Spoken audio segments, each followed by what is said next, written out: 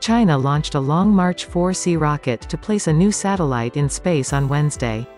The rocket blasted off at 7:44, Beijing Time, at the Jiuquan Satellite Launch Center in northwest China and soon sent the L-SAR-01A satellite into preset orbit. The satellite, equipped with L-band synthetic aperture radar, SAR, will be used to monitor the geological environment, landslides and earthquakes.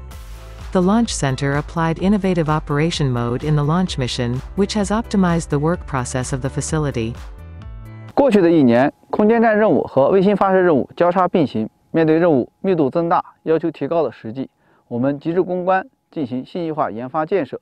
提高设备自动化水平，优化人员配置和测发模式，研究探索出了适合我们发射场系统的任务流程。